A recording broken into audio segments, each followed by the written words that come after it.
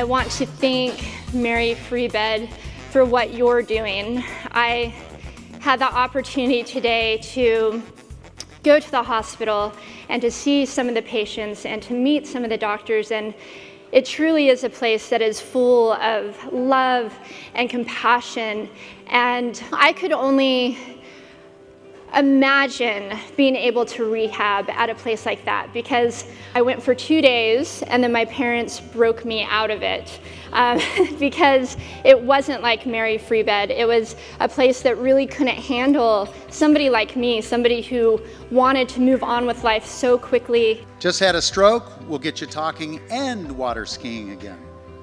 Paraplegia or spina bifida and you want to skydive, ride a zip line, scuba dive, rock climb, our patients have achieved all of those.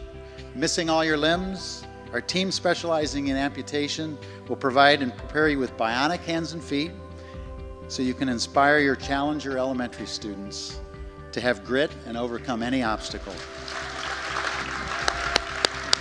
I've learned that every challenge, every obstacle, every hardship, every failure, every accomplishment that I have ever had is a stepping stone to the path that I walk today. And I believe that for all of us. I believe that all of our challenges, if we make the choice, can be looked at as opportunities.